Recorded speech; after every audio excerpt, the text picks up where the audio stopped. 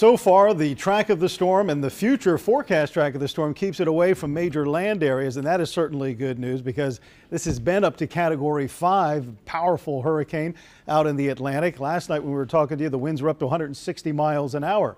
24 hours later, down to 115, so it rapidly intensified and then rapidly weakened because of wind shear on the west side of the storm, kind of tearing it apart a little bit. So the winds have come down to Category 3. That's still a powerful major hurricane, but not quite as strong as it was this time last night. The forecast track still keeps it north of the Caribbean. Here's the Caribbean down here. There's San Juan, Puerto Rico, St. Martin, and this system is staying north of them.